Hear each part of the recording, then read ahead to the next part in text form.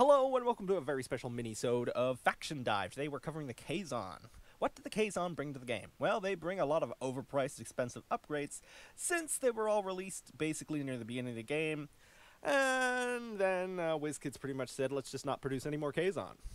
I think the most modern expansion they got was one that added time tokens to the faction. So aside from a few actually good upgrades, Kazon is filled with a lot of overpriced, really poor upgrades, and in fact a very, very, very terrible upgrade called Kazon Guard, which is an extremely overpriced, complicated card, which in a nutshell just lets you take the evade action as a discard. Alright, how to beat the Kazon. Beating the Kazon is quite simple. Essentially, build a good ship, then build another good ship, then build another good ship, and keep building good ships until you run out of points. This is because the only hope that the Kazon have is to build a really good ship. This is because the Kazon lack a good priced swarm ship, and all their upgrades are so expensive that if they put only one or two on a ship like the Klingons, their ships would instantly become way too expensive to fly. So their only real option is to shove as many cards on there as possible.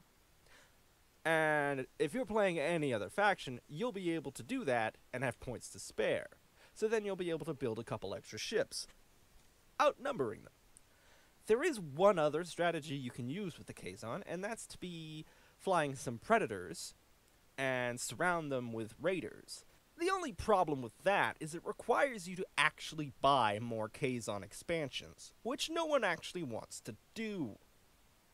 So, now that you know how to play them, and how to defeat them, let me talk about the buyer's guide. Well, there's only 5 Kazon products, so just go out and buy them. Now, on to the top 5.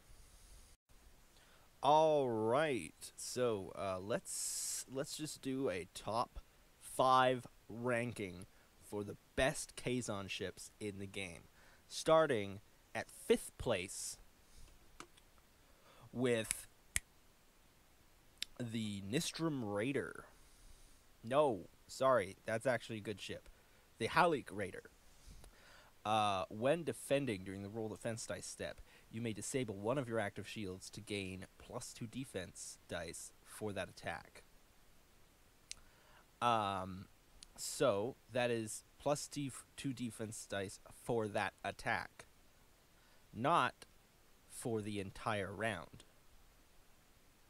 So you only get the +2 defense twice once, and even if it was disable one shield and gain +2 for the entire round, like some sort of miniature cloak like I originally thought it was, until I read it right now and realized I was wrong, and the ability was even worse than I thought it was originally. Even if it was just gain +2 defense dice for an entire round at the cost of disabling a shield, that itself is kind of, how should I put it?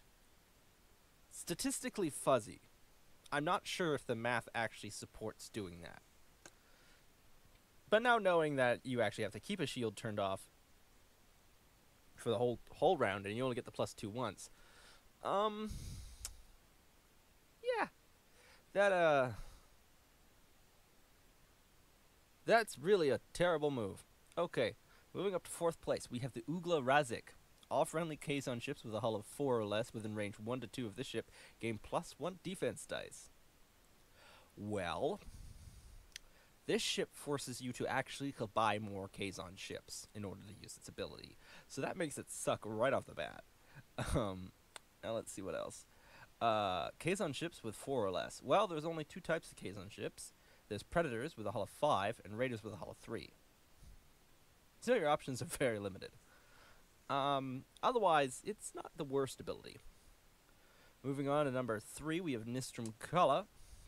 When attacking a ship at range 3, during the roll attack dice step, gain +1 attack die for every friendly ship within range 1. So this is pretty good, except for the whole range 3 part. And it's a max of 2. But the good news about this is it doesn't need to be a Kazon ship, and that's why it's 3rd place as opposed to 4th place. Now we're moving into 2nd place. What is the second best Kazon ship? The second best Kazon ship is the Nistrum Raider. Now, for a long time, this ship has been at the bottom of the barrel for even the Kazon, which is saying something. So what is the ship's ability? Well, when attacking a ship with a scan token beside it, your primary weapon, when you're using a primary weapon, roll +2 attack dice. So, this was typically only useful in missions. In fact, I tried to run this in a mission where I knew everyone was going to be scanning, and it still didn't work out points-wise. There are literally better ships that you can build using upgrades that are cheaper than this, that do similar things. Anyway, the reason this is second place now, jumped all the way from 5th to 2nd, is because Vulcans. Yeah, that's pretty much all I need to say. Now, moving up to number 1, we have the Rolora Sancor. Why is the Rolora Sancor good? Well, literally every time I bash the Kazon, someone eventually comes along and says, but the Rolora Sancor. Anyway, so that's the top 5 Kazon ships.